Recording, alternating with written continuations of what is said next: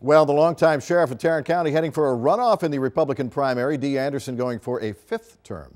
His opponent, former Dalworthington Gardens Police Chief Bill Waybourn, a third candidate, dropped out of the race but was still on the ballot, and the 11% that he got forced that runoff. Sheriff D. Anderson kind enough to join us this morning, looking ahead to the runoff election, which is something you hoped you'd be able to avoid. Just has to be kind of frustrating that a handful of votes by a guy who dropped out of the race was the deciding factor. Well, it is, and certainly to have finished first by more than 13,000 votes it's a little frustrating that we didn't have the exact percentage needed. Just about 1.5% more would have pushed us over, but you know, we knew it was going to be a tough race. We'd had a ton of money spent against us, had a really nasty campaign run against us, and so you know, we're prepared to push on. We finished first, and we won the night, and we're prepared to win again when we need to in 12 weeks. You said last night, I will not start campaigning that way. Specifically, what were you referring to? And you referred to a nasty campaign.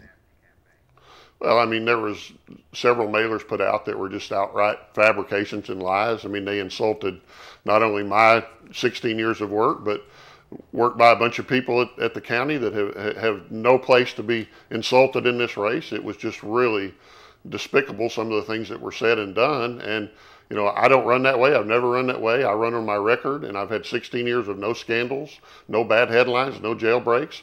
You know, we've done a great job turning this department around. It was in shambles 16 years ago, and I've served with honor and dignity, and I'll campaign that way as well.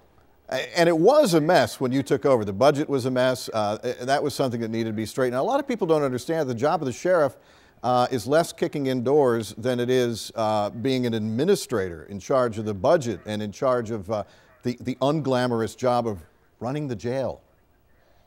Yeah, I mean, you know, 3,500 inmates are down there every day that need your attention. We've got 1,600 employees that have to be dealt with, not to mention running a $120 million a year budget. And, you know, my opponent has campaigned a lot about being the top cop in Tarrant County.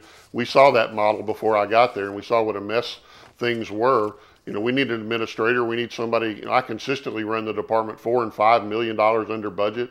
You know, I've been a great steward of the taxpayers' money. You know, my opponent's not interested in running jails at all. He's interested in you know, being a cop. And Tarrant County has plenty of really good police officers and really good police chiefs. You know, we need a sheriff that's a good administrator that works well with the county government, and I'll continue to do that as long as I hold the office. All right, Sheriff D. Anderson, thanks very much for joining us. We appreciate it. Thank you. All right, it is 7:37 right now, and coming up, Sheriff Anderson's challenger, Bill Waybourn, looks at his plans for the upcoming runoff election. Well, we just heard from incumbent Tarrant County Sheriff D. Anderson. Now we are joined by the man who will be in the May 24th Republican primary runoff with him, former Dalworthington Gardens Police Chief Bill Waybourn. Good morning. Good morning. Okay, so what a wild turn of events here. We thought that we would know for sure who it was going to be. Now we've got this runoff coming. You've campaigned pretty hard so far. Are you ready to do even more for the next few months? We are. The momentum is still absolutely there, and we knew that this might be a possibility from, you know, a couple of months ago, so we're ready for it. So third candidate dropped out, and logistically, that person had 11%. Right.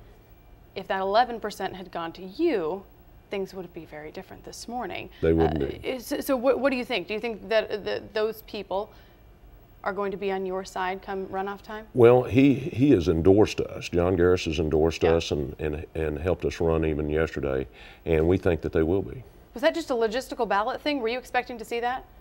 As far as him being still on the ballot? No, by the time he suspended his campaign, we knew he was on the ballot, so we knew that this possibility existed. Yeah. So we just spoke with D. Anderson on the air, and he said that, you know, my opponents run a nasty campaign. What's your response to that?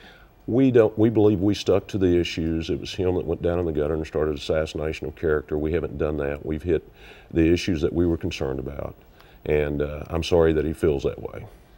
Ultimately, he's been there for 16 years. You probably had opportunities here and there to potentially go in. What made you decide to run this time, right now?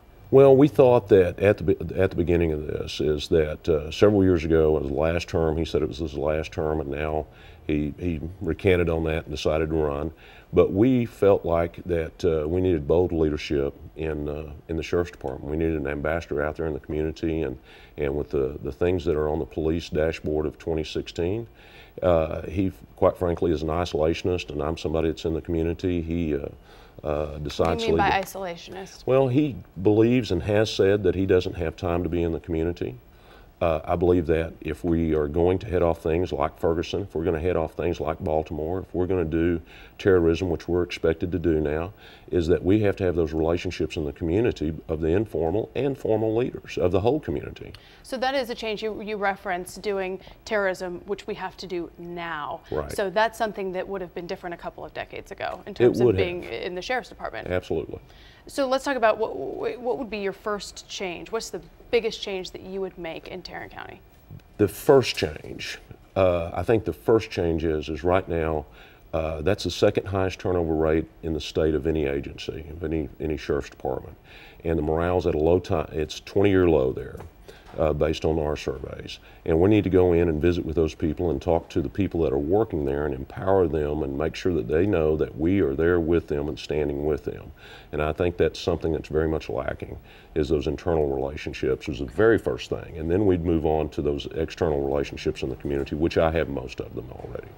Thank you for coming in and making the trip across here in busy traffic on a Wednesday morning. It's an honor to be here. Thank you so much. Thank Okay, you. everybody.